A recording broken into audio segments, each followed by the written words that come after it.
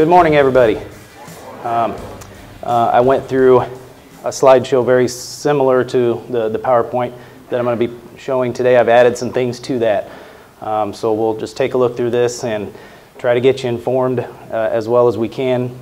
To start with here, just something light, something they're doing new from what I understand with the stop signs in the area. We'll see how well that goes, see how that flies. I'm a trooper, as she said, I'm Trooper Aaron Shaw with the Indiana State Police Commercial Motor Vehicle Division. I've been with the department since 2001, and in 2010 I came on with the Commercial Vehicle Enforcement Division, just worked the road midnights prior to that. So been with CVED, as it's called, Commercial Vehicle Enforcement Division, since 2010. In that time, seen a lot of things regarding big rigs, heavy equipment, hauling, working out there on the roadways with large-scale equipment, things that are just as fast going down the highway, but way bigger, way heavier than your common passenger car and pickup truck. Things that basically what I'm getting at is require a higher level of awareness and a higher level of attention given to the equipment, the mechanics, the service and repair of that kind of thing, and then also the paperwork part of it, driver condition, making sure certifications are up, making sure that licensing is correct, making sure that weights are correct.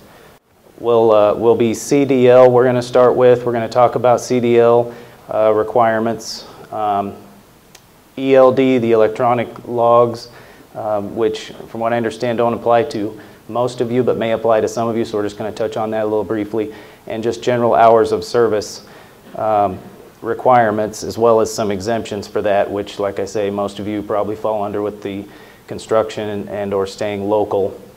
And then load securement is one of the biggest issues we see out there, is loads shifting, loads not secured at all, and accidents compounding themselves because of that.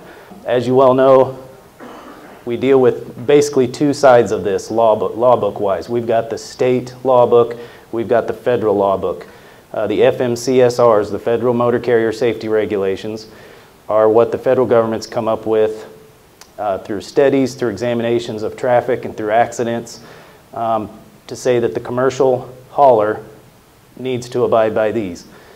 All of you, 100% of you, fall within all the state regulations, but there's some of you who may or may not fall under those federal regulations as far as enforcement by us out on the roadside or in a compliance review or a safety audit. So I like to talk a little bit about those differences. What you haul and what size you are and where you're hauling it has quite a bit to do with which regulations you fall under officially. Again, with respect to what we enforce out there on the roadside. But to start with, I'll clear the air on this. This was circulating on Facebook not too long ago and some other, just online, and I've been asked at prior PIOs, is that me in the picture? And it is not me in the picture, I'll just confirm that. As much as it does look like me. If it were a tank of coffee, I might have been a little bit more upset than I am in this situation. But you can see the patch there on his shoulder is different from mine, so that confirms that and gets that out of the way. CDL requirements. So if you're in a single unit that the gross vehicle weight rating is 26,001 pounds or more, you're required the Class B CDL. I'm not even sure the CDL flow chart will pull this up. But again, a single unit with a 26,001 pound gross vehicle weight rating or actual weight of the vehicle. So your GVWR, your rating may be 19,000 pounds, but if you're loaded to the weight of 26,001 pounds or more, and I stop you on the roadside and put scales under you and that's how much you weigh, you'll be required the CDL, even though your weight rating or your declared registration weight may be under the 26,001. If you're at 26,001 or more, you will be required the Class B CDL. Then you get into your articulating units, 2 or more units, a truck pulling a trailer. So if the gross combination weight rating of those two is 26,001 more pounds. Class B CDL also required. If the trailer of those two units is in excess of 10,001 pounds or more, Class A CDL is then required. Single unit of any size or weight in which 16 or more passengers, including the driver, are capable of being transported, then the Class CDL is required. And also with that is a placardable amount of hazardous materials on that truck. A Class C CDL is also required. So if you had your 26,001 pound box truck carrying hazardous materials, you're now required the Class B CDL. The C classification covers your hazmat, but the B classification would be required if you are over that 26,001 pound mark. So that covers that. It's, like I say, there's the flow chart available there. Keep track of what you're hauling and what your weight is, what your weight has the potential to be, to see if you should be in that CDL category or not. I've get quite a few times a 2-axle dump truck that's loaded, and like I say, GVWR might be 19,000 pounds, but he's carrying 33,000 once I put scales under him and weigh him. So not only is he likely over an axle weight as well, but he's going to be required that Class B CDL, and I see him just in a regular license or chauffeur's license quite a bit. So that places you out of service. If you're operating a unit that requires a level of CDL you do not have, or if your CDL's been disqualified or revoked or is invalid for any reason, you'll be placed out of service until the proper licensing is obtained. So licensing exemptions are what we see here, and some of this may or may not apply, but we do get into road construction or maintenance machinery, ditch digging apparatus, well drilling apparatus, or a concrete mixer that's temporarily moved or propelled on a highway. So what we're saying is, on a job site situation, if you're within a section of the highway that you're working on, that would exempt you from the CDL. But as soon as you leave a job site area, you're then required that CDL again. Once you're on the traveled portion of the highway that's not part of a job site, that gets you back in CDL requirements. We get asked sometimes, if you're at the plant, say you're at a facility with a large parking lot and you're making circles around the facility, maybe doing deliveries, picking things up or whatever, can you have someone jump in that tractor trailer combination or combination vehicle and make runs around the facility without going on the travel portion, the public roadways? A CDL is not required, again, on that private property, on that premises, until you hit the roadway. So if you leave one exit and go out on a roadway, go around the block and in a separate exit, during that portion you're on the roadway, you're required the CDL. And you're required the CDL endorsement and or status level A, B, or C for whichever it is you're hauling. So full-blown semi-tractor trailer that's hauling hazmat, you'll need the Class A CDL for that, to go out on the roadway and go around the block and back into the facility.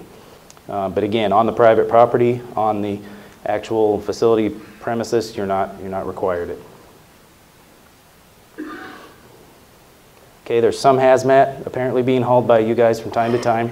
It's not the biggest issue with you guys, but I do, like I say, we do touch on it. And the hazardous materials, any placardable amount of hazmat. So for for table 1 items, that's anything. That's going to be your explosives, your radioactive materials and poisonous gases are listed on there. There's a couple tables. I don't have them in a slideshow, but basically table 1, any amounts required a placard. But that's going to fall under this 119-gallon rule. In other words, 119 gallons or more rating will require that to be placarded. So that's that part of it. Let's skip down. Then with hazmat, if we stop you and you are a hazmat carrier to do an inspection on your vehicle and your load and the driver conditions, there's going to be certain things with a hazmat carrier that's required under federal law that aren't with your standard hauler.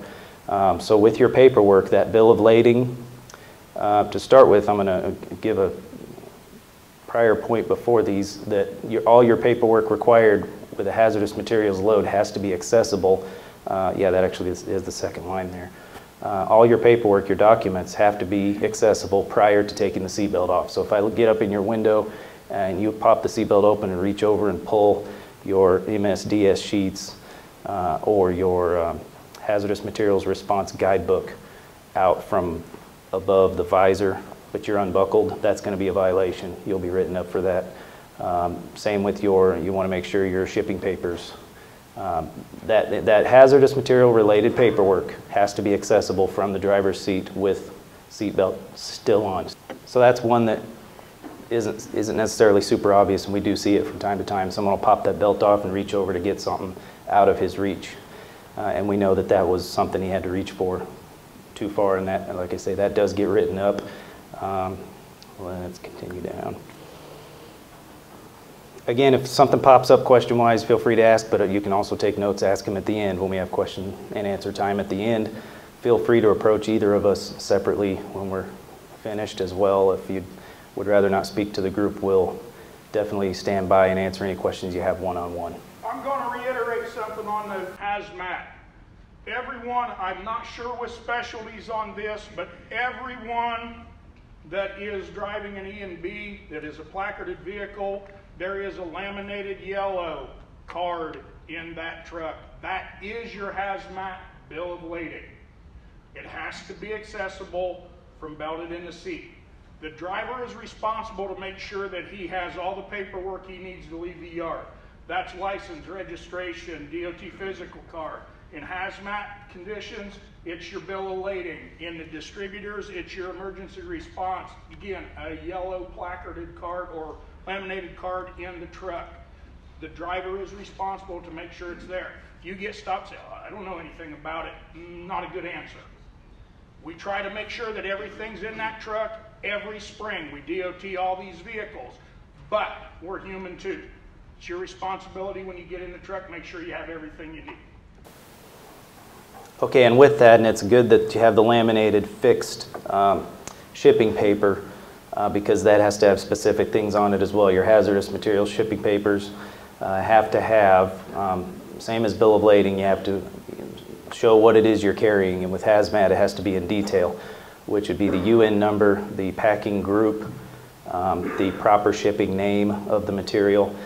You'll also need to have where it's coming from and going to, who the shipper of that is, of that product, as well as emergency contact information. So an 800 number that we would be able to contact if needed, or some other roadside situation, that if we would know what that material is and the best way to deal with it. So those things have to be on that form, and that form has to be in possession, the actual form. We're not going to accept emailed or texted photograph from a boss or something like that. If you don't have the actual form with you, then that will be a violation also. Let me move on here. So for ELD, this thing that's come about in the last couple years now, most companies are fully on board with it. Not everybody's super happy with it, as we saw a week ago or so with the whole slow roll around 465. And that is needed for drivers that go beyond the 100 air miles, 8 or more days in a 30-day rolling calendar, and that's vehicle specific. So a company may have 10 vehicles, but 2 of those go outside of that 100 air miles in 8 or more days in a 30-day period, and so those 2 vehicles would be required ELD. The ELD is never required if you are not required to maintain logs. So that's why the 100 air miles is there. If you're a short hauler, if you do short hauls under the 100 air miles, or in farming or non-CDL, if it's under 150 air miles, you're not required the logbook, so therefore you're not required ELDs. Again, from what I understand, that doesn't apply to very many of you, but something definitely to keep in mind as you move forward and possibly branch out into other types of work and different things come up. Overall, though, in the last year, the hours of service regulations have not changed to a great degree or anything we need to necessarily cover, but as far as the ELD goes, again, there's no exemption for construction companies either. If you're required the logs, then you are required ELD outside of that 100 air miles. There's a few exemptions that wouldn't apply to you, such as drive-away, tow-away, some things like that. But as far as it applies to you drivers here, this is what you'll be concerned with. So the hours of service, the 11-hour rule, you can't drive beyond 11 hours in a day. Only counts drive time. So if we stop you and you have in today or the previous 7 days, if you've got 11 hours driven without a 10-hour rest break, and you show any drive time beyond that, then that's going to be a violation for you. If you're in violation at the time we stop you, then you're placed out of service for a minimum of 10 hours. The 14-hour rule includes driving and on-duty not driving, and as well as off-duty or sleeper berth less than 2 hours. So if you spend an hour in your sleeper berth and that's part of a total block of time, 14 hours or more, and then you show drive time beyond that, before a 10-hour rest break, that is going to be a violation. Then the 30-minute rule, which is for 8 straight hours of either driving or off-duty, if you show drive time beyond that without taking a 30-minute rest period, that is also a violation, and that has to be a solid 30 minutes. There can't be 15 minutes within the first 4 hours and then 15 in the second 4, putting those together to make 30. It has to be a solid block of time, 30 minutes or more, with you either off-duty or in the sleeper berth. So you want to be outside of your duties of being on duty. If you are pulling into a lot and helping offload materials or preparing a load for travel, load securement like we're going to go over pretty soon, that's not going to count as a 30-minute rest period. You want to be separated from work-related duties of any kind.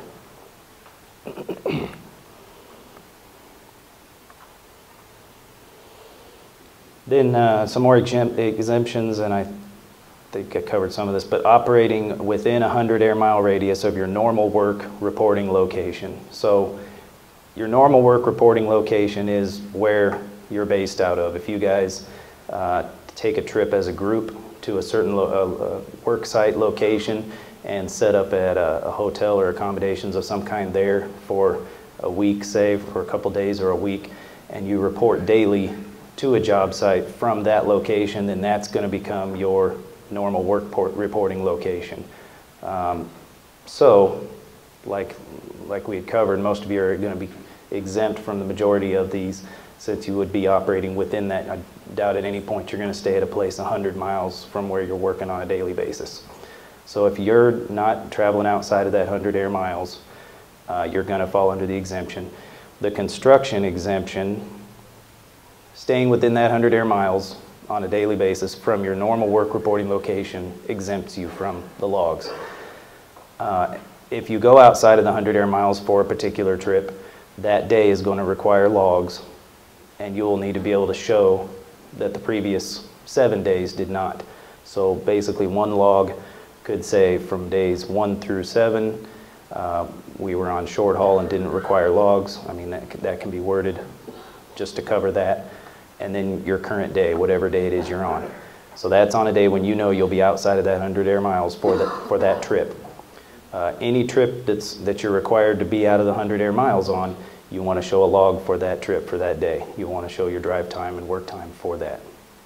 That's for purposes of roadside inspection. When we stop you, we're going to be saying where you're coming from, where you're going to, and we're going to be looking at whether or not you have logs and whether or not you're required to have them. Beyond that, the company does, and I think the next slide covers this. Okay, I might come back to that.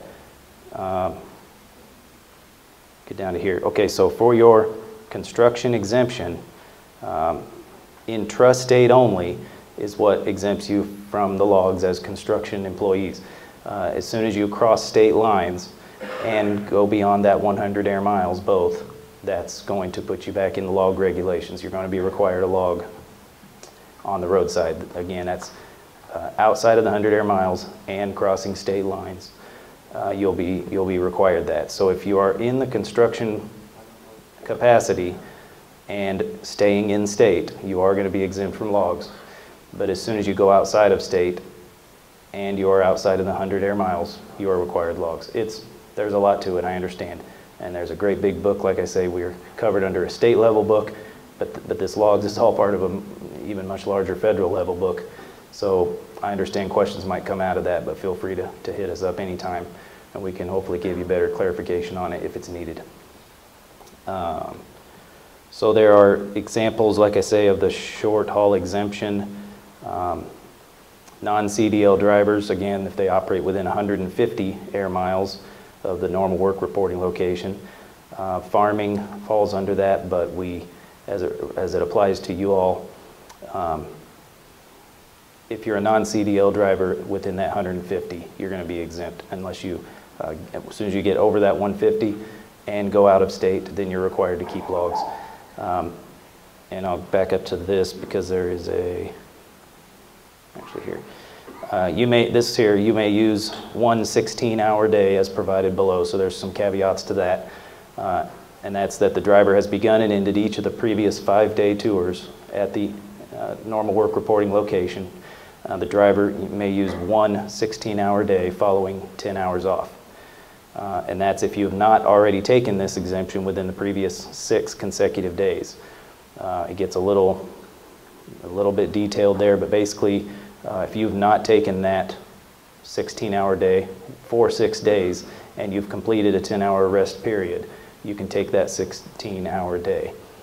So that's when you start a new 7 or 8 day consecutive period with the beginning of any off-duty period of 34 or more consecutive hours, the 34-hour restart. Again, I think this will, from what I understand, 99.9% of you this will not affect. But if it does, and if you question it at all, feel free to get with us afterwards. We'll talk about it some more.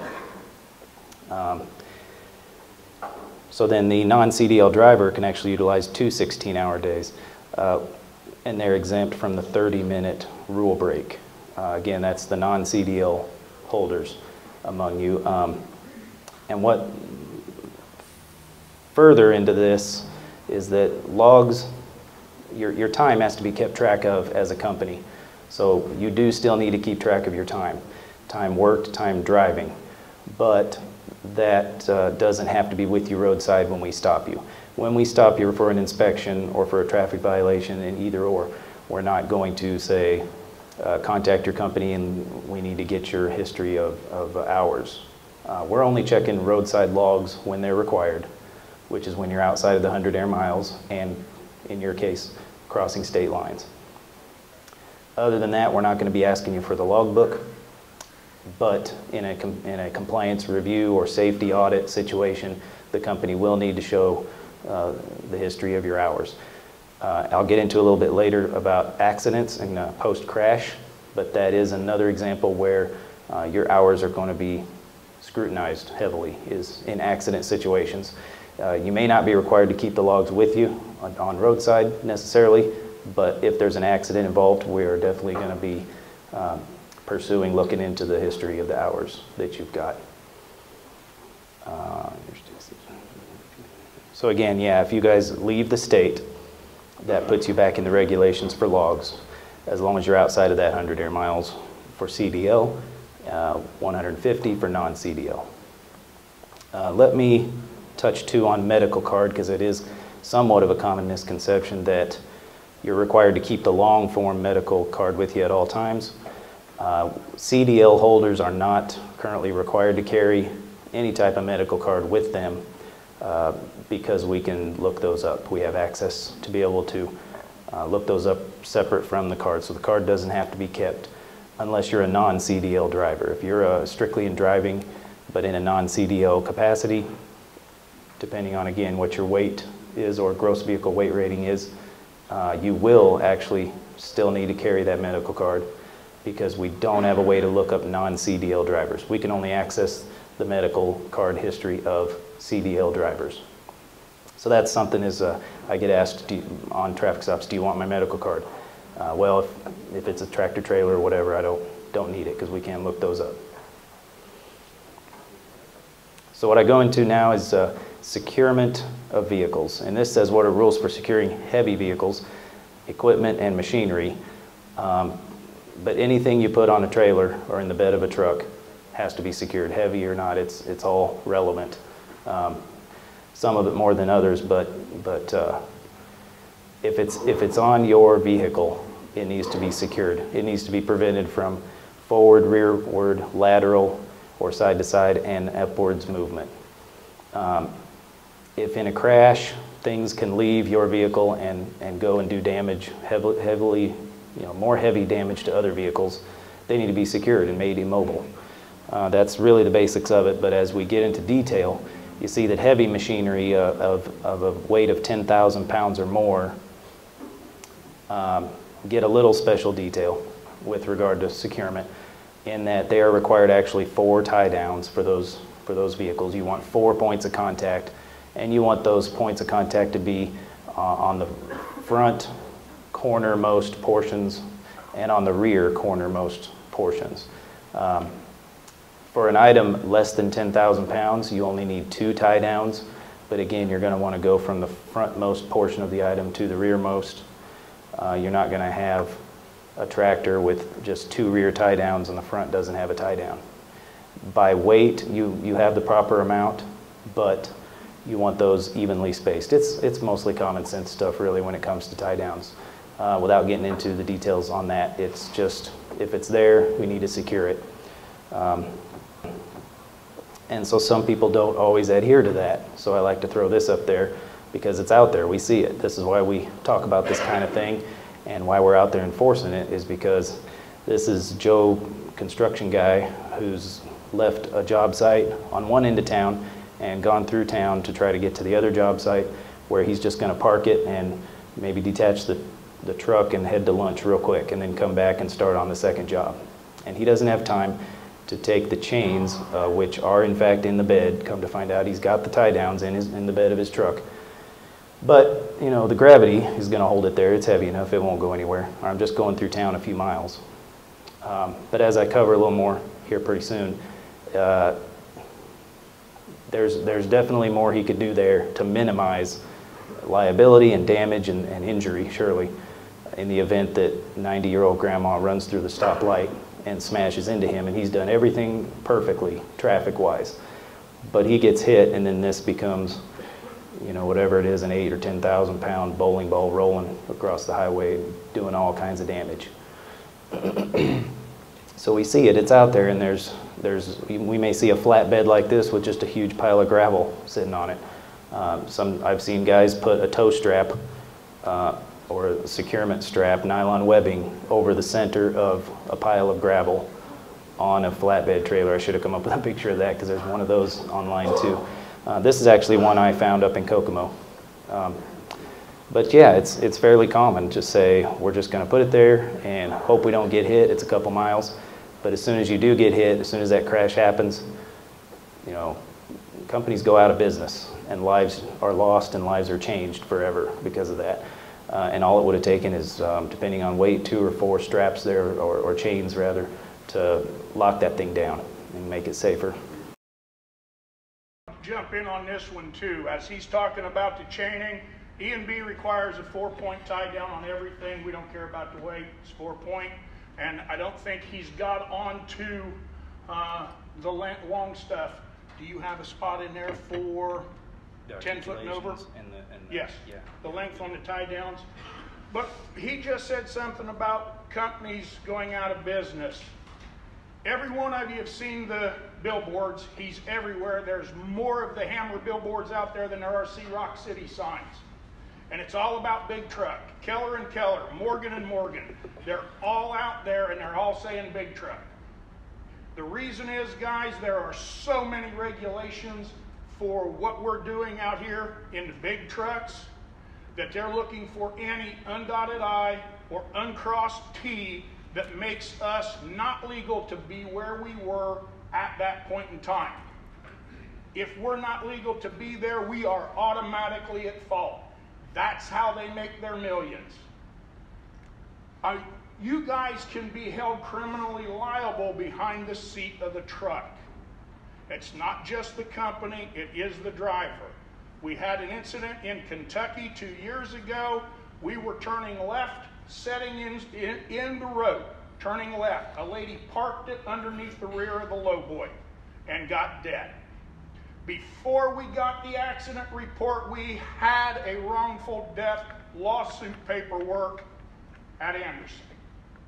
That's how this works. Morgan & Morgan filed a wrongful death lawsuit for the injured party before they even talked to the relatives.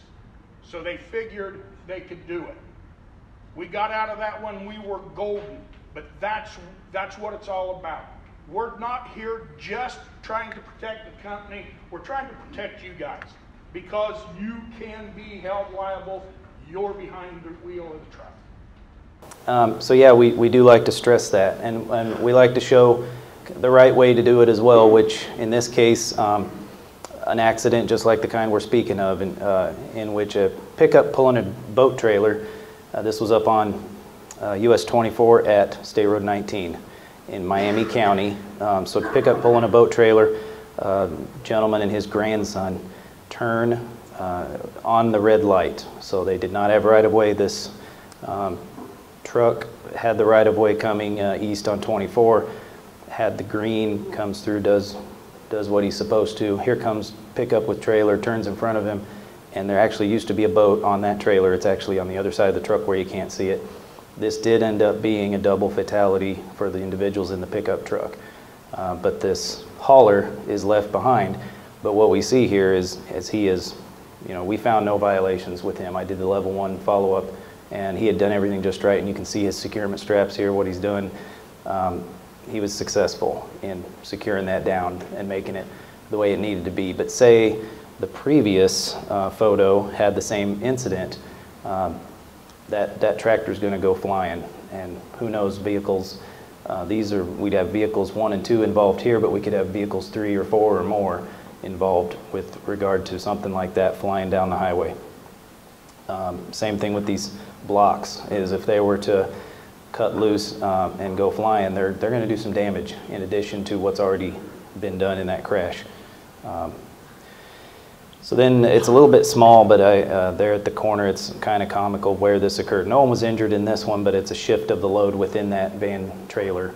Auto parts that were just on a pallet sitting there in the middle of the van trailer that slid over to the side on this curve there, west end of Marion in Grant County.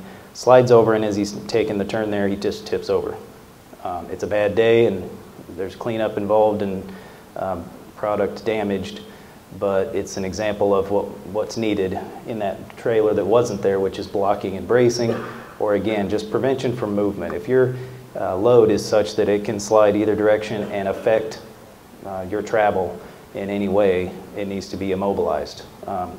Blocking and bracing, straps, put it centermost in the trailer as much as you can as far as lateral goes, to secure that and make sure it's not going to slide in an event like this. This is pretty common, trucks taking a curve and tipping over due to a shift in the load, and or taking that curve a little bit too quick.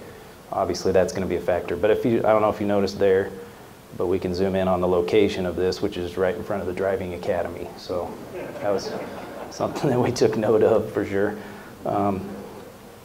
He may have gone in and signed up for classes right after that, I'm not sure. But let me get back out. Oops. Okay.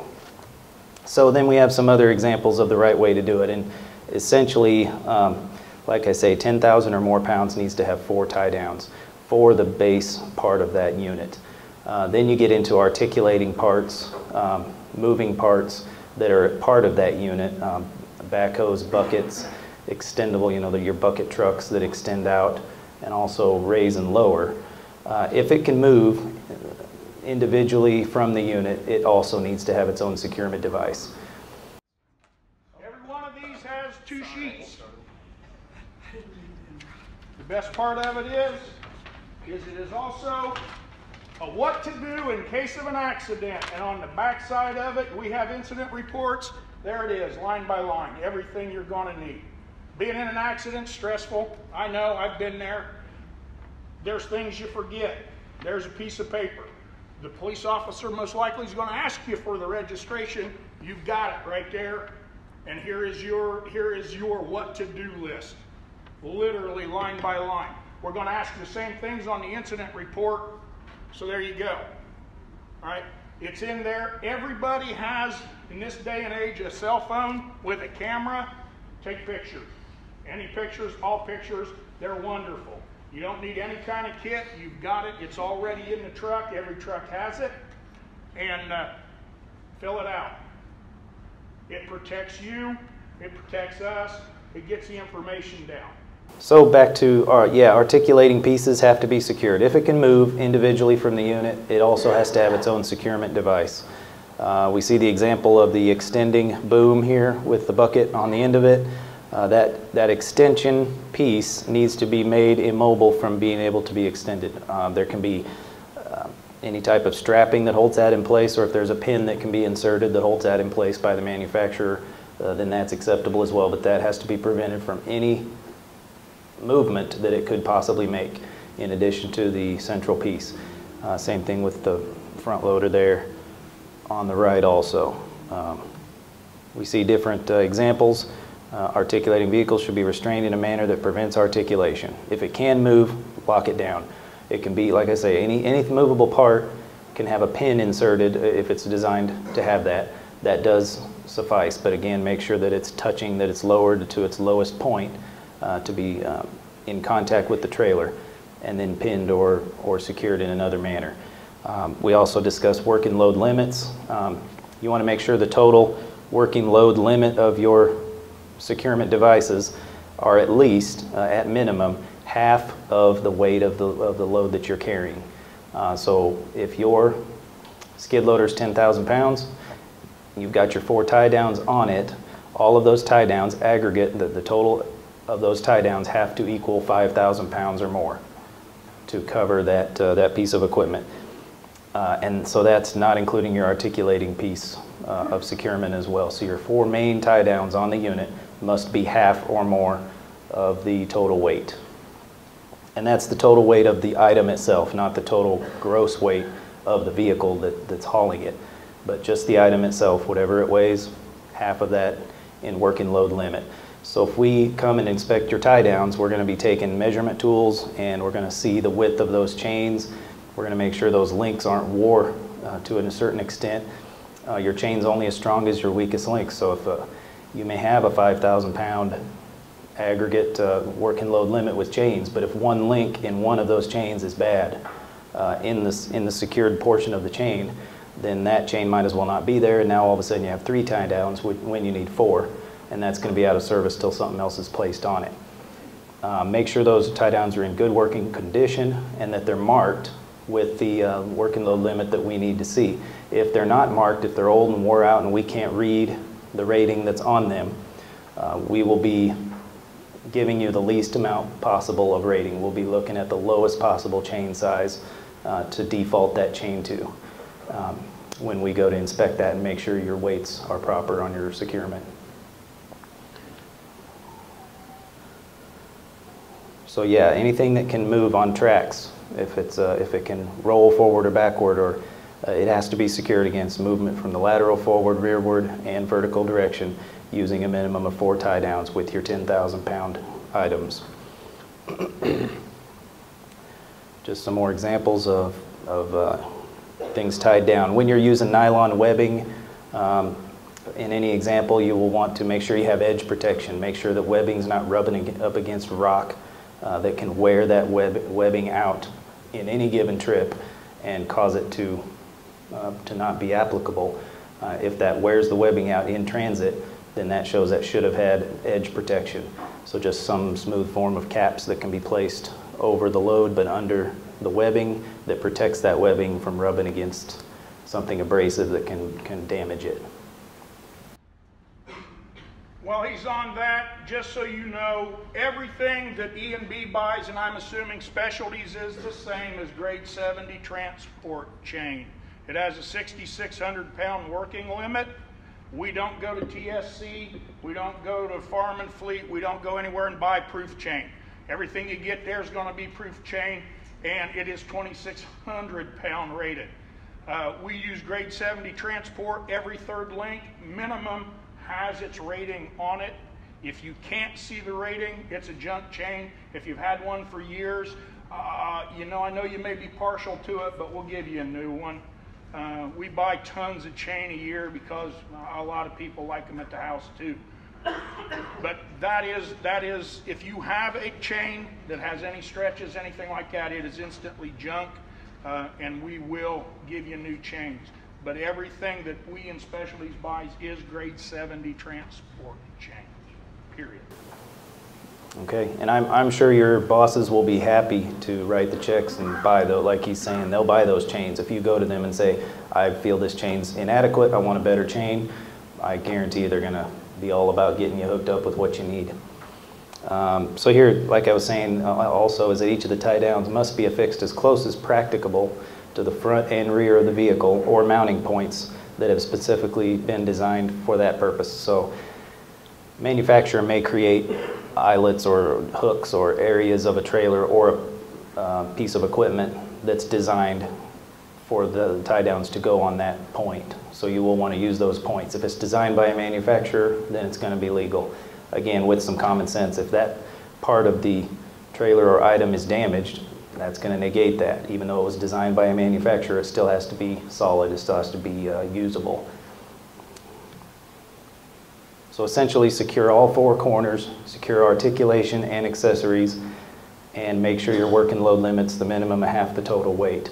Then if you're carrying something not like an implement, but say a box, say boxes of items or wood or something of that nature that stacks up on a trailer. Let's say you have a trailer with a header, and if your items are loaded to the front of the trailer to where the item is in contact with the header, then you're going to only need one tie down for the first 10 foot of item. For each additional 10-foot section beyond that, you will need another tie down, but it doesn't have to be 10 total feet. So if, let's say you have an item 15 feet in length up against a header, you'll have one tie down for the first 10 feet, you'll have an additional tie down for those other 5 feet. So that will have two tie downs on it. If you have a 20-foot item against the header, you're going to have a tie down for the first 10 and a tie down for the second 10. You want to make sure that it's front and rear, that you don't put the tie downs right in the middle or just within the first 10 feet. Those 10 feet sections or less have to have the tie down within them and not spread out to where there's a 10-foot section without a tie down on it. Without a header, you need two tie downs on the first 10 feet. So if your item is not up against a header, now that goes for if there's not a header at all, or if there's 2 inches of space between your item and the header. If there's any space at all between those, you're going to need two tie downs for those first 10 feet. And then any feet after that, up until 10, needs an additional tie down. So a 30-foot item, not against a header, will need 4 total tie downs. 2 for the first 10, and 1 for each additional 10 after that. And after beyond the 30, if there's 2 feet more, that 2 feet is going to need a tie down also. Up until 10, and then you're going to need another tie down for every 10-foot section after that. Again, if this brings up questions or anything of that nature, let us know. So then we just get to what I like to cover with what I was saying was post-crash inspections, liability-wise and stuff Dave was touching on, is that when these crashes happen, they may have absolutely nothing to do with what you did on the roadway. You could be in your lane, traveling the speed limit, using your signals, you're not tailgating, you're having due regard for others, but as we know, there's many drivers out there who don't adhere to those rules, and so you may be crashed into. An accident may be entirely 100% not your fault, but when it happens, time stops. And the condition of your rig stops, freezes, your paperwork condition freezes, your licensing, what you put into your body for the past 24 hours, all that stuff freezes right there. There's nothing you can do about it. Other drivers, other people around you are whipping out cell phones, mentioning taking pictures. You guarantee you every single other person involved and not involved in a lot of cases will be doing the same thing. Photographs, video, all that stuff. Things that you say immediately after the crash. This will all be documented And then guess who's going to show up before too long? Myself or one of the other inspectors. In a commercial vehicle haul or something that can be defined as a commercial motor vehicle or falling within those weight guidelines is involved in a crash, fatal, serious injury, hazmat related, we're going to be there checking that out. So even if you're not officially in the regulations, again, for logbooks, maybe for your annual inspection, maybe for having a fire extinguisher or triangles on board, regardless of those things, we'll be there checking on all that stuff. We'll do an inspection and it will cover all of those things for documentation purposes. Because like Dave said again, the Hammer or Keller & Keller or one of those entities are going to be on the phone, in the mail, in the emails, online, contacting you very, very quickly as a company and as a driver saying, we want a chunk of that. So you're going to have to document and show, and it's going to be documented and shown what condition you were in as a driver and as a hauler and the equipment. So we're going to go do our full level 1. We're going to be checking brakes, steering, suspension, tires, lights. Like I say, is fire extinguisher there? Is triangles there? Is the annual inspection done? Is the pre-trip and post-trips, have they been done? What are the hours? What's the condition of all of that? Is he properly licensed to haul this? Were there placards on all 4 sides? Were they the correct placards? Were they positioned correctly? Were they faded? Is there something we couldn't tell because of the way it was marked? All those things will come into play, and like I said before, some of you do fall within every regulation, some don't, depending on your weight and where you haul or work. But if the federal regulations have said that heavy equipment in commerce should abide by these rules, I like to throw out there, why wouldn't you do what you could possibly do? And I know Dave and the company stresses heavily the pre-trips, the annuals, all that stuff. So regardless of what we enforce on the roadway, he's making sure that you guys have all that stuff in place, because these crashes will go out for 2 years down the road. And in 2 years you might get a phone call to be deposed in front of a couple of attorneys, or sit on the stand in front of a judge and some attorneys, sometimes a jury, depending on the circumstances, and you have to attest to, well, a 15,000-pound rig going from California to New York, according to the federal government, it should have an annual inspection done on it. But yet you weigh 20,000 pounds, why wouldn't you have an annual inspection done on this? And you'll have to sit there and answer why you didn't have an annual inspection done on that heavy equipment that runs the road every single day. If we stop you on the roadside, that may or may not be required under our official regulations. We may not enforce that with a ticket or a violation on an inspection, but you will be held under that microscope and asked, why do these big rigs have to do it, but you didn't do it? And maybe you're asking to yourself, well, how come a car doesn't have to do it, or a pickup truck? And that's a whole nother conversation, a whole nother issue. Traffic out there is dangerous. It all is. But you guys are more dangerous. As heavy equipment moving every single day, the semi-tractor trailers, the truck pulling trailers, the articulating loads, the heavy equipment, the hazmat, the equipment carrying passengers for buses is at another level of scrutiny out there on the roads. It's just how it is. So as a person who goes to work every single day and gets behind the wheel and operates all over the place with heavy equipment, why not do everything you could possibly do? Just to reiterate, guys, you know, anytime that anybody gets behind the wheel, nobody's going out looking for an accident. We may be doing everything 100% right. Earlier this week, we had a gentleman northbound on 69 coming home, you know, doing everything proper. Just, you know, I'm sure he was abiding by the speed limit, just winding down for the day going home. Feels something hit him in the back end, truck sets over. The man, because he has the will and the capabilities to do aggressive driving and save the truck, you know, he takes control of it, puts her on the shoulder. As he's going on the shoulder, truck comes out around him and just speeds off. Guy calls me on the phone. He says, hey, you're not going to believe this, I've just been hit.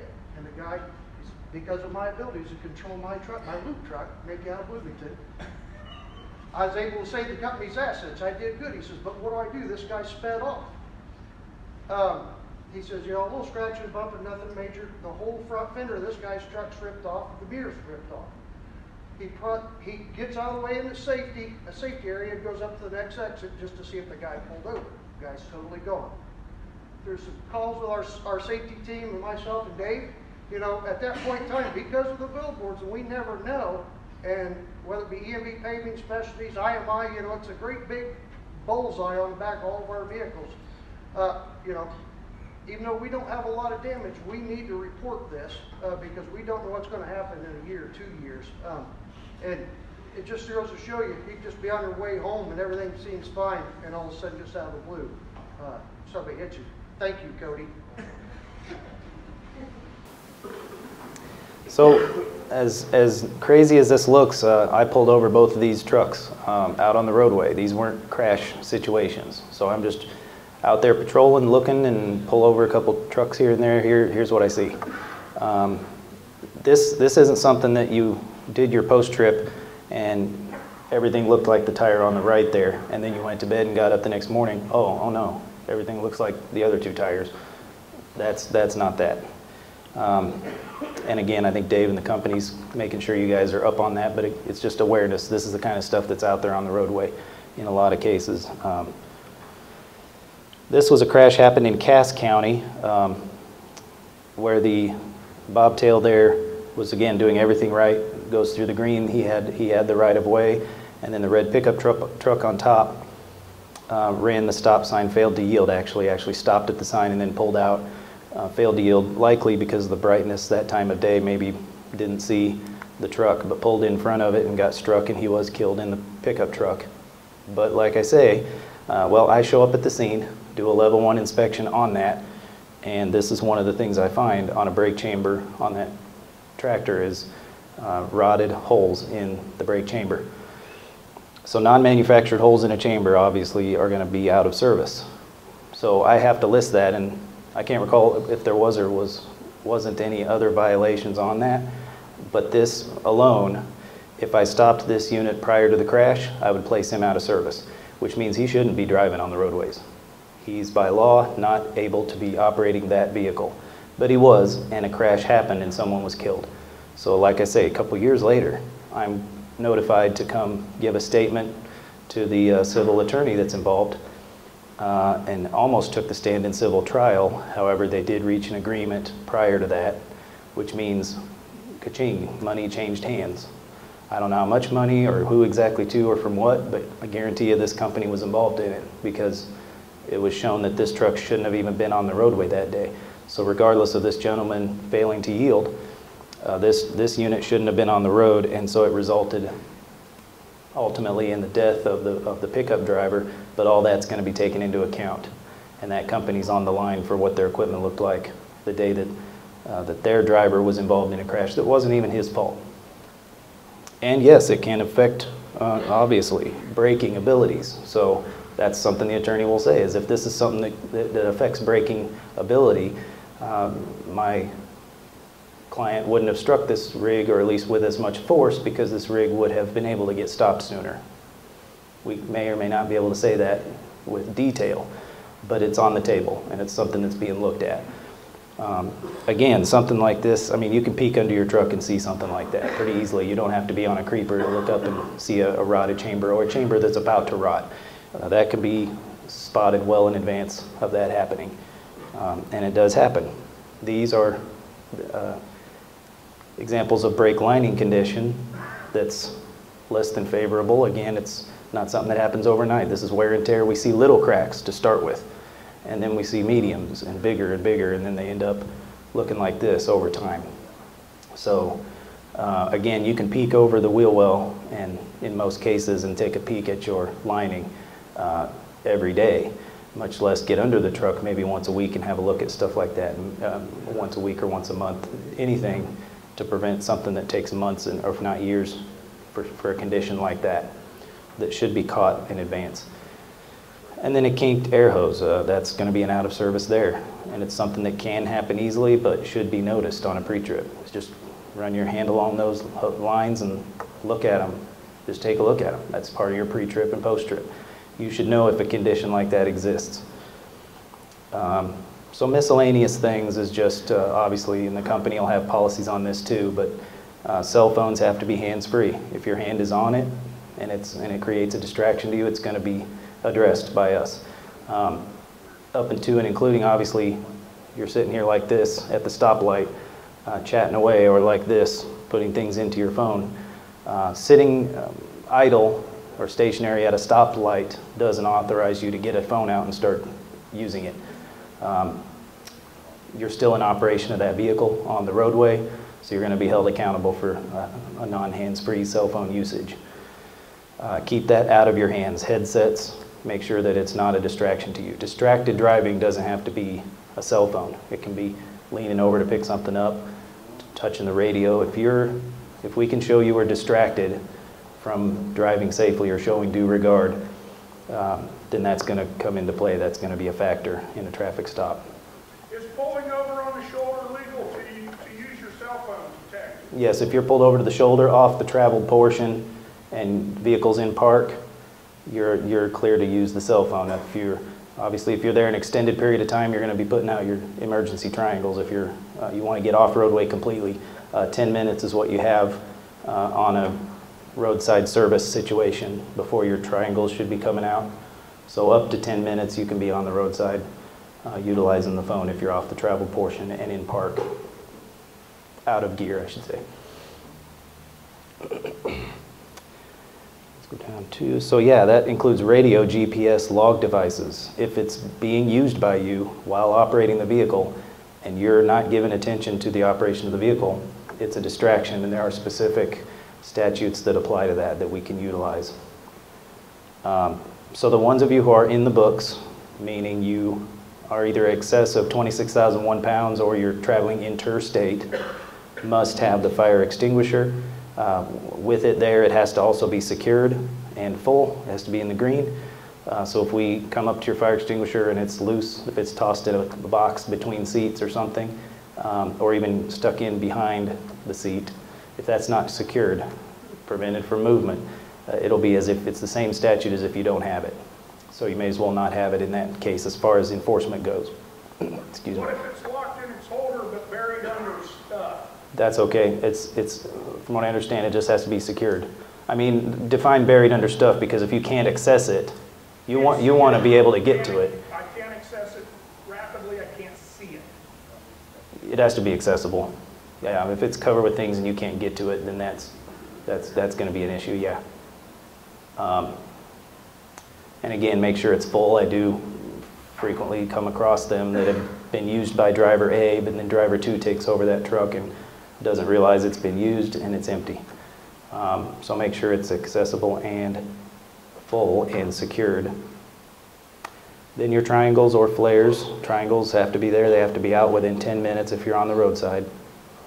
If load's projecting out the front 3 feet or more, or out the rear 4 feet or more, you'll need flags or lighting to signify that. You'll need to mark that with some type of marking. Getting to what he said too about stuff being on the fire extinguisher, is we do open these cabs sometimes and things fall out onto the floor. And then the driver takes 5 minutes to find his registration. And it's something that is pretty easy to do before, as part of your pre-trip, is to find out where the paperwork is for that truck, keep it in a specific spot, know where it's at. It can be the difference of night and day on an inspection by us if we come up and it takes you 5 or 10 minutes to find something, or if I have to write stuff down and go type things in while he's looking for something. And it may be an issue of you don't usually drive that truck. But again, part of your pre-trip inspection, I feel, should and would include finding out the ins and outs of the truck you're in. You're responsible for it, so you should know if the registration's in the visor, glove box, beside you in the door. Make sure you can get to that stuff pretty easily when we come up and ask you for it, or in a crash, make sure it's accessible. Many companies and units have just a binder that has everything in it. And I usually just tell them, I'll take the binder back if you don't have to pull stuff out. I'll just take the binder and look through it. It usually has everything I need to look through anyway, so it keeps it simple and easily accessible. while you're on lights and stuff, can you give them what width, what weight, what height can run 24/7, 7 days a week, restricted to noon on Saturday? Can you? On vehicle height, let's start with width. You're allowed in width 8 feet 6 inches wide. If there's an annual oversized permit. without, yes, correct, without getting a oversized permit of any kind, 8 6 in width. In height, 13 6. With regard to width, you are allowed to exceed the width on the passenger portion up to 6 inches without the permit, but you are required in that case some type of marking. You're going to want to mark it if it's beyond that 6 inches. Out the left side, you're not allowed to extend at all, again, without getting special permits. So 8 6 and another 6 inches is allowed on the passenger side. For our annual oversize, and this is more for the area managers and superintendents and stuff for our lowboy drivers, what are they allowed on an annual oversize? How wide can we run 24 hours a day, 7 days a week? With permits, I think 17 feet except on the interstate. I will have him actually confirm some of that. I think that might be what he's doing now regardless, and we'll get some of that confirmed. Okay. But let me, if anything, I'll speak to you afterwards. You can relay that to him with the exact oversized, overweight part of it. You know, we run our shuttle buggies, our pavers, our wideners. Okay. I'll throw this back at you. Okay. Where would you find that? I find it in my green book, my DOT regs. No. Is that an Indiana code? That is an Indiana law. And where are we going to find whether or not you can do that? Yes or no? Who's got a load with a permit? If you have a permit, then what you're supposed to have with your truck with you is the provisions for that permit. It will have that exact answer. That's what I was looking for. It's a responsibility for that to be in the truck, and it will have that on there. I don't have that memorized, but that's what I'm looking for. Yeah. And I could get a copy of one real quick. He won't speak, but I know he knows. Okay. Yeah. Okay. I'll Yeah, have this- Ross whisper it in my ear. I want to jump in here 1 minute. Guys, back to the proper documentation, going through the DOT inspection every year. We probably come up with about 10% of the whole fleet every year that's missing registrations. If you get pulled over for any kind of traffic stop, anything, an accident, and you have that out, it has to go back in the same information where it came from. Because you know, we don't know how long some of these have been missing. You know, they could have been missing over half the year. And if you get pulled over and there's a violation right there, not having the proper documentation, and that will probably weigh on how either the inspection goes. So we should be past this problem of having trucks come in that are missing that stuff, and the insurance cards. Also, a lot of it is shredded because of leaving food, drinks, whatever under seats. Mice like to, I don't know what they're putting in registrations and insurance cards, but it must make nice bedding and homes for mice. So make sure we're keeping the cab and that cleaned out where they're not shredding all this documentation. If you get an incident out here, just say for instance today leaving here, and you go reach your glove box and get that stuff out, it's shredded. That doesn't look like anything. He mentioned weight, and I'll touch on that some. Prior to needing a permit, is a single vehicle is allowed 40,000 total gross weight pounds, and then a vehicle with 3 total axles, in other words, a tandem axle vehicle, is in Indiana and these are Indiana state laws. These aren't the federal laws, but the single vehicle tandem axle trucks allowed 54,000. A tri-axle truck 68,000. A quad axle truck, and these, as you may know, you'd have your steer axle first and then either 2, 3, or 4 axles in the rear on a single unit. So that quad axle is actually allowed 73,280. And then any vehicle in any combination, fashion or otherwise, regardless of number of axles, is required a maximum of 80,000 pounds of weight. Like he was saying, you can get permitted to carry in excess of those weights, but I want to stress when you do that to make sure you're not exceeding that permitted weight either. Because let's say you get a permit for 199,000 pounds and you're hauling that 199. State law says you can carry 80, but you're permitted for 199. Now let's say I stop you and weigh all 13 of your axles or so and you come out to 208,000 pounds. And I throw these numbers out there because I had one. So guess what? You're not 9,000 pounds overweight. Okay, that permit is null and void, which means now you're allowed back to the Indiana state allowance of 80,000 pounds. So you're now 128,000 pounds overweight as far as enforcement of that goes. So the ticket gets written up, sent to the local courthouse, and a determination gets made. That's a 10,000, upwards of 10 grand or so when you break it down by poundage. This particular gentleman was able to plead it down to just over 1,000 because it was his first offense of that. He didn't have a real big history with the courts or anybody else. But still a chunk of change. So something to keep in mind as you get into permits and things to make sure you're within that permitted amount. So then, like you say, in the general paperwork, your annual inspection, you want to be able to show there by sticker or a document in the truck that you have the annual inspection. Insurance paperwork to be there as well. We don't inspect insurance on every inspection, but in a crash situation, obviously you're going to want to show that. And that's a state of Indiana thing as well. Other states may require you to show insurance. We actually only do that in case of an accident. Then the fuel tax permit, if you're required that, you'll want to have documentation of that as well. That'll be a sticker. It's a single side if you're intrastate, and it's a dual side if you're interstate, plus the IFTA form document needs to be in the vehicle as well. And that brings us to questions. And again, if you choose to approach us individually, that's fine too. It helps if we need to look something up as well.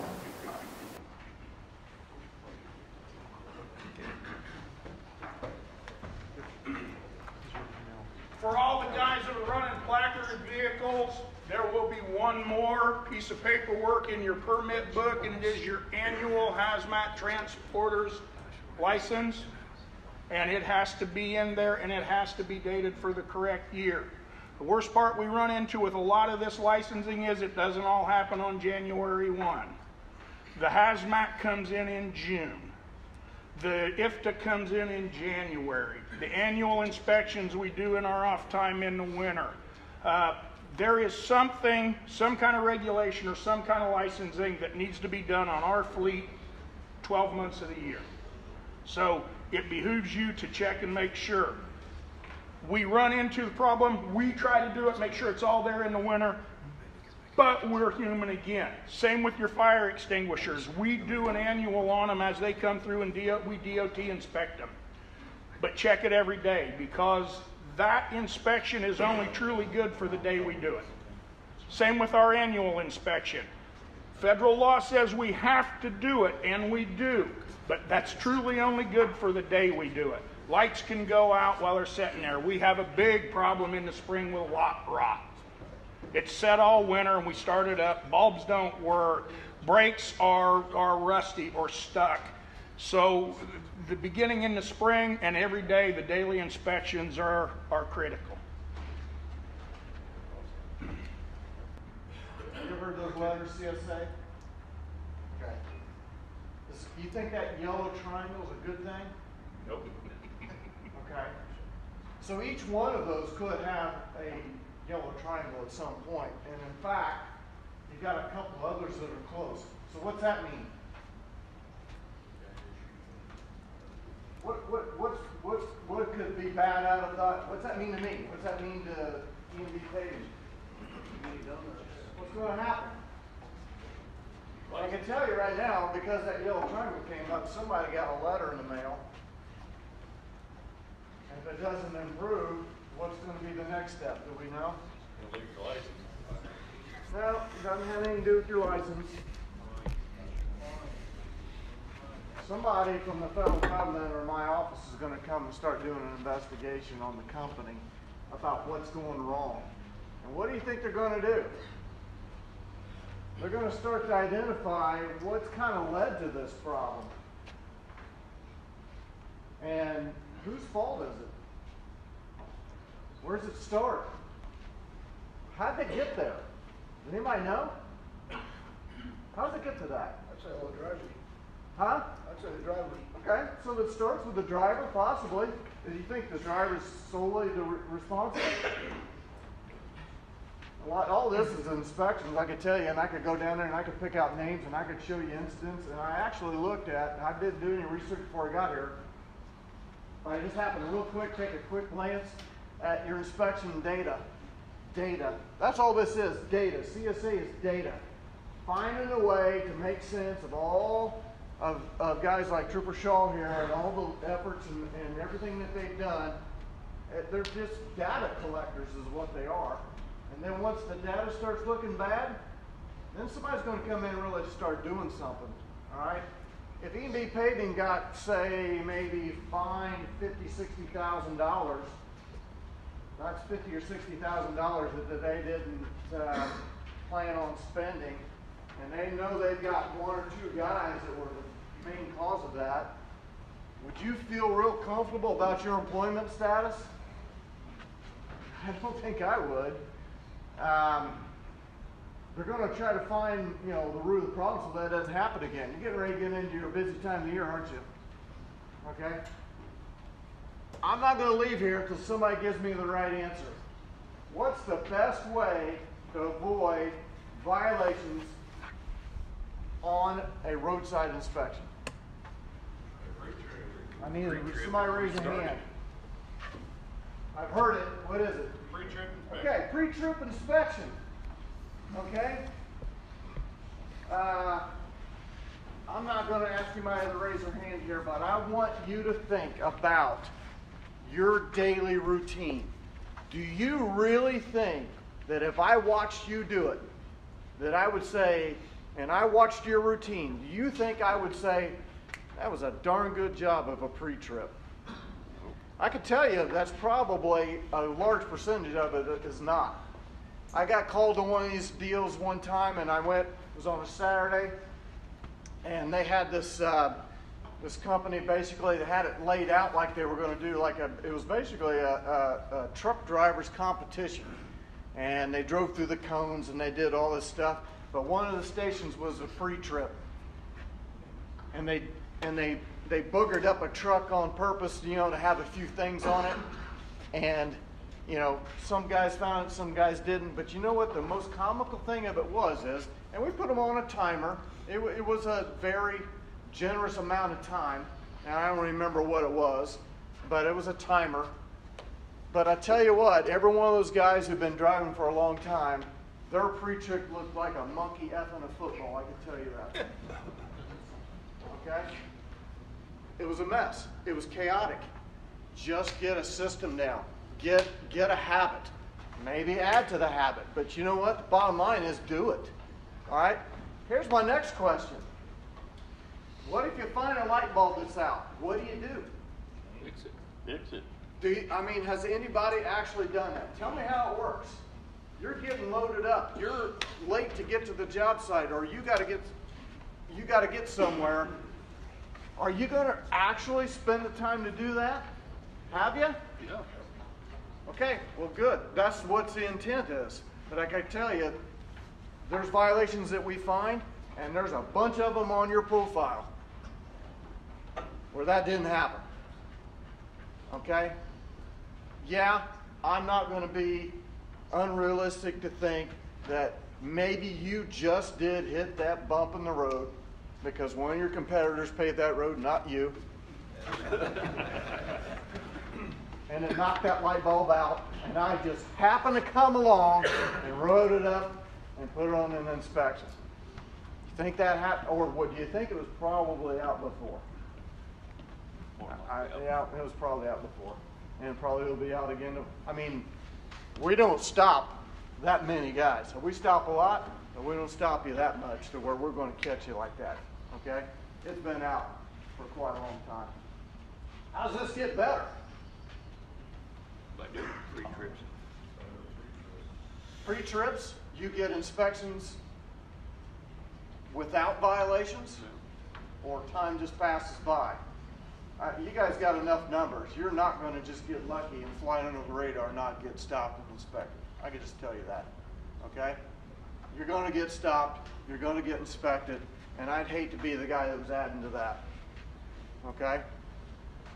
Because I could scroll up and I could go to my list. I could find out exactly who did what. And I got them by name. Okay? And you could go, the public can go, and you're not going to see it just like this, but you can see it for yourself. And you're not going to see the drivers' names, but you're going to see just how bad or good you are. Okay? I like to kind of put a plug in for an interesting, if any of you are on Facebook, one of our troopers on the road, Brent Hoover, actually has a Facebook page called Indiana State Police Commercial Vehicle Division, I think is the full title.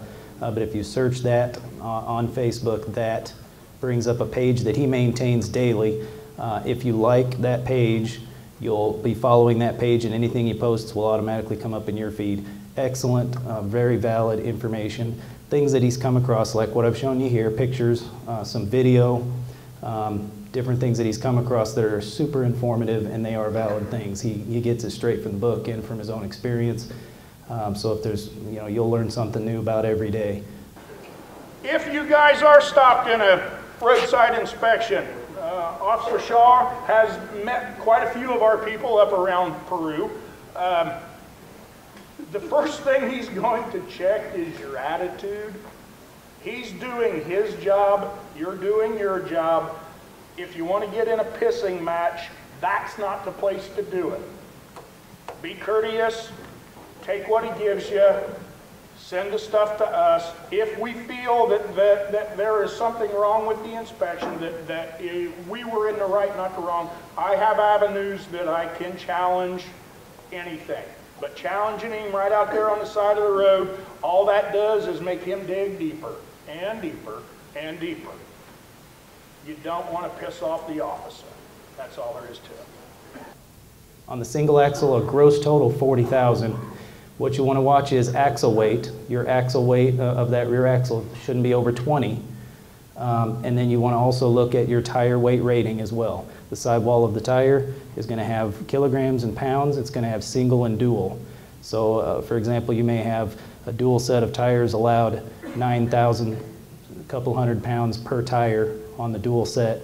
So if you weigh, I had one just the other day, 24,000 pounds on that axle, and that's what his tires were. They were like 9,800 something each for the dual set.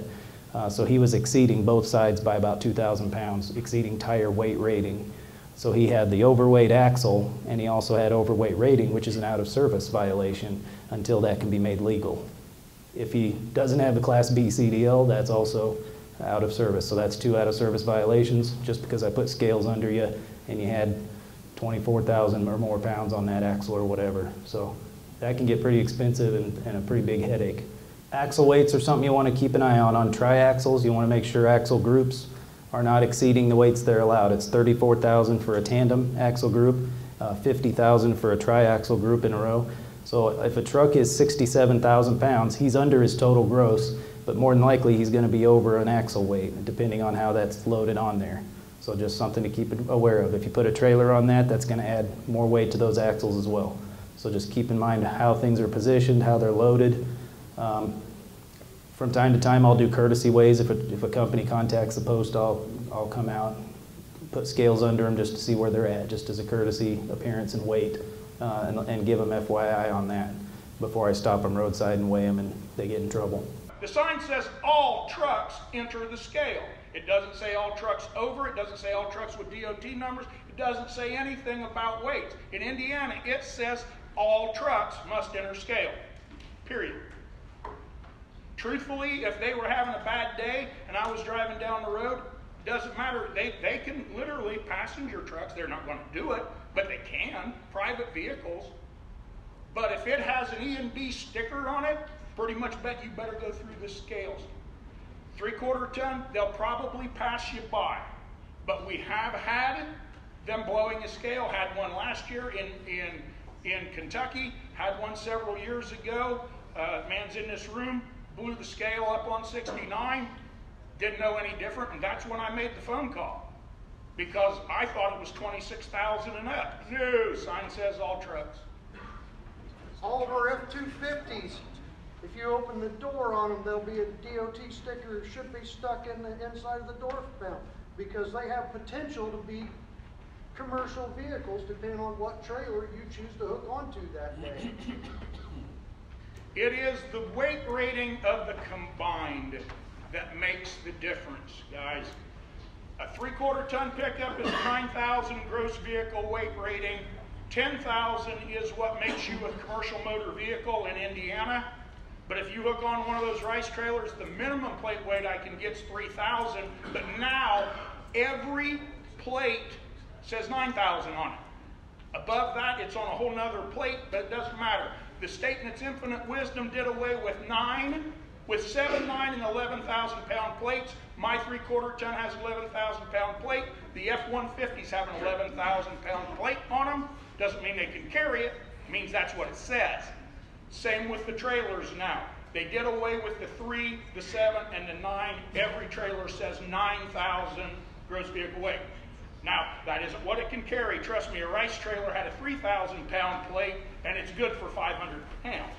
When you will stop a truck roadside, the driver and the company operating that truck are the only entities that are affected by the enforcement. We never go to Kokomo Gravel or anywhere like that where I may stop them from. If you're heavy, it doesn't reflect enforcement-wise on where you pick the load up at whatsoever. The name on the ticket's going to be the driver, and the name on the inspection is going to be driver and company. So those are the two. And when I say company, I mean the company responsible for the transport of that load, whichever company is transporting that load, not who loaded it. Same with load securement. Unless you wanted to go after them civilly, we are not going to enforce a company that tied down your products improperly and then you went and drove it and we stopped you. We're not going to go to the company that tied those down and issue them fines. It's going to be on the driver and the company responsible for hauling that load. Well, I've got everybody in here and management included. I'm going to bring up crash attenuators because that has now been spec'd by Larry that all 2-lane or all 4-lane roads will have an officer and a crash attenuator on it. Unless it was hooked to a single axle dump truck at a minimum, we have not been legal pulling any crash attenuator. A 1-ton may have the weight capability, but it does not have the hitch capability. We just found this out ourselves. It has to have a flat plate hitch with a secure pintle. If it's on a Reese hitch, it is not legal to pull the attenuator. To transport the attenuator, yes, but to use it as crash attenuation, no. Minimum of 11,000 pound vehicle, and that is weight of the vehicle, not the weight rating of the vehicle. So we have been tasked to get more trucks up. We don't have them yet. We're in the process of building what will be attenuator trucks. But just so you know, until that happens, if you're going to have an attenuator on the job, it's got to be a minimum of a single axle, preferably with a load of sand in it. The more weight, the better, because that's the whole point, is energy absorption. And there's another thing that we learned about attenuators we didn't know. The roll-ahead distance on the tow vehicle in a crash with an attenuator is exactly the same as if it got hit without an attenuator. So you need a distance between you and your workers of what the roll-ahead would be. You're not going to put it on the bumper of the truck in front of you and expect it to stop. That's not going to happen. They class attenuators by speed of impact, and the highest class you can get is a class 1, and that is tested at 62 miles an hour with a pickup truck. There isn't nothing going to stop a semi, guys, nothing. But if you put them out there in a light vehicle, you're looking to get the person that's in the tow vehicle hurt too, or dead, because it's not doing the energy absorption anymore, it's just slamming it ahead. Like anything we deal with, it's going to fall under an officer discretion situation. We're going to look at your situation. If you just left a spot where it's impossible for you to to tell there how heavy you are. We may or may not give you a little bit as far as writing a citation for it. It'll still be listed on an inspection as a violation. I can tell you that overweight violations don't carry with them CSA point values. So you're not issued CSA points for overweight, but it's going to be up to the officer whether or not a citation is written for you being overweight, leaving the load site in that manner.